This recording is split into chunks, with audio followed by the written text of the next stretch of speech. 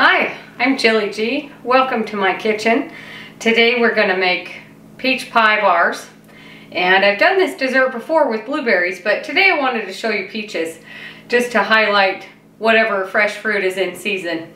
So first up is the crust, and in here I've got half a stick of butter.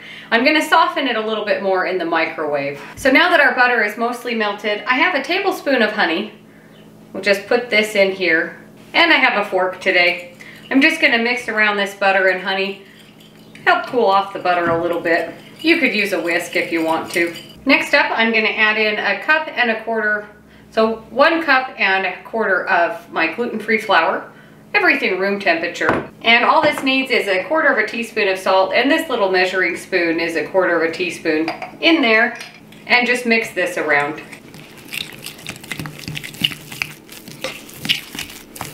And once this is mostly combined, I have 1 egg here, also room temperature.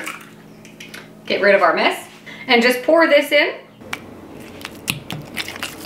And just mix the egg till it's all mixed in.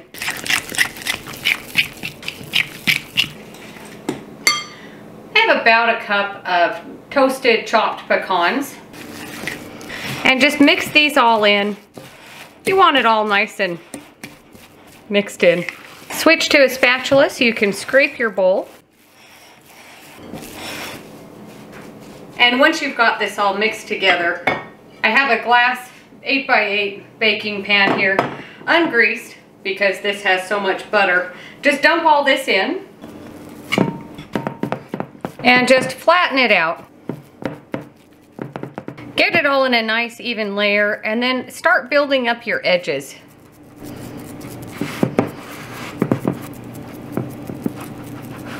Try to get it as even as possible, even thickness around the sides and on the bottom. This recipe is so easily doubled into a 9x13. And if you like a thinner crust, you could use just this amount for a 9x13, and it would be a really thin crust, and of course you wouldn't build up the sides as much. And you don't have to put nuts in this either. So once you're happy with that, take your fork, and I'm just gonna dock some holes in it here. Once your crust is all docked, we're going to put this in the oven. It's preheated to 400, and we'll go about 10 to 12 minutes until it's golden brown.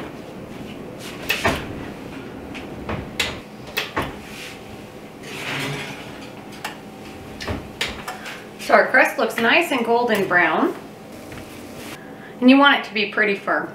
So we'll just let this cool off for about an hour or so, and then I'll show you the rest of the ingredients that go in the middle of it. Once your crust is cool enough to handle, still just barely warm on the bottom, I have 1 package of cream cheese here, and we're just going to use half of it to spread on this crust. And it's really soft. I've had it sitting on top of my stove. So just take half of this very carefully, save this for later. And then just spread this out in an even layer.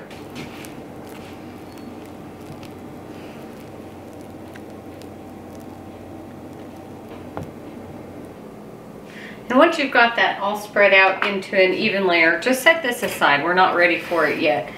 And I have white peaches here, and they're ripe. They're not overly ripe, but just ripe. You could peel these if you want to, but I like the skins on. And I need 1 cup that will mash for the topping, and then probably 2 to 3 cups just cut up into this bowl. And so we'll just get these cut up. Bite-sized pieces.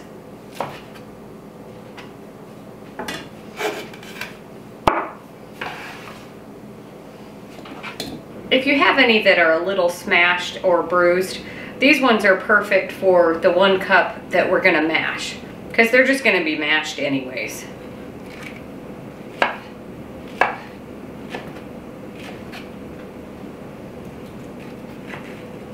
And just keep going.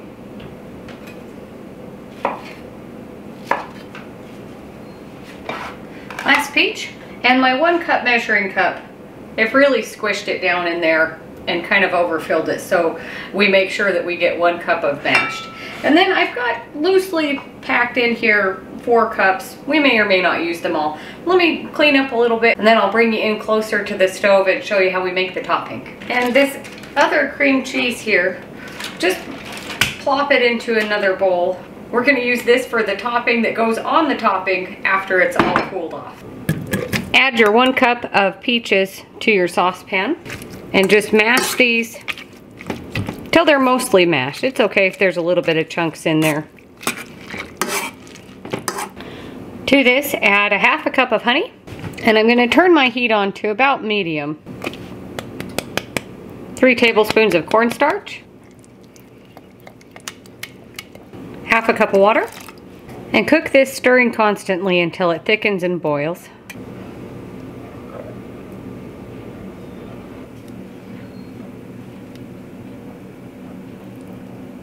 Now that this is starting to boil, and you can see how thick it's gotten, we'll boil and stir for 1 minute. Turn your heat off and move this over here off of the heat. We'll just let that cool down for just a minute. So with our crust and our other peaches, you could put some lemon juice on these so they don't turn brown, but it's okay. So just sprinkle these in here. That's about 2 cups so far. I'm going to spread them out, see how much more we'll need. And I kind of press them down into that cream cheese layer. You want every bite to have a lot of peaches. And once you're happy with how many you've got in there, we use most of the 4 cups. Bring back your topping, and it is still really hot, and that's fine. Give it a good stir and start pouring this on.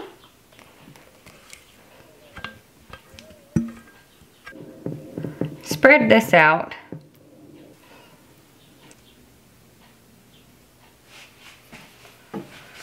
And we'll let this cool off till it's about room temperature and then put it in the fridge. And then once it's set, we can cut it.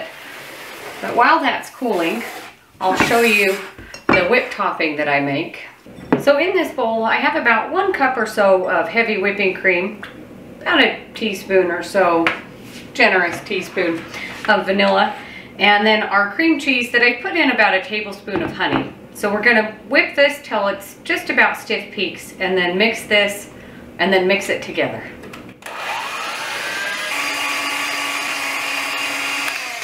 Once that is to soft peaks, set that aside and bring over our cream cheese and honey, and just mix this till it's really smooth. Scrape down your bowl, and then just go a little bit at a time into the whipped cream.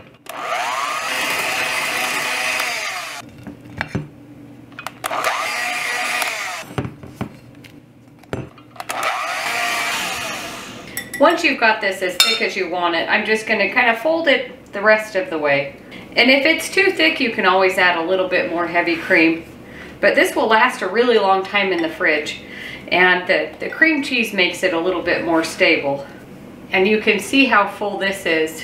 We won't be adding the topping on there, just piece by piece. So we'll wrap this up, put it in the fridge, wait for this to cool off, put it in the fridge, and then I'll show you what it looks like after it's cooled off. So my peach dessert has been cooling for about 3 or 4 hours in the fridge. Overnight's usually best, but it's really well set, and let's cut into it. First piece is never very pretty. You can see the crust, the cream cheese, and the peaches. Looks pretty good. Some of our whipped topping here. I've mentioned before that this whipped topping, I make the most for my desserts. As you can see, there's no room to really put it on top, but you wouldn't want to anyways. Let's give this a try.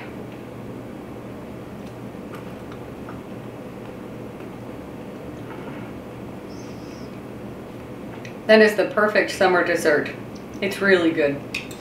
And I've also mentioned before, you can do this with any kind of fruit that you like. These were white peaches. Yellow peaches are really good. Got a recipe for the blueberry one. You can watch that video. I'll put a link to that somewhere. And thanks for watching. Don't forget to like and subscribe, and we'll see you on the next one.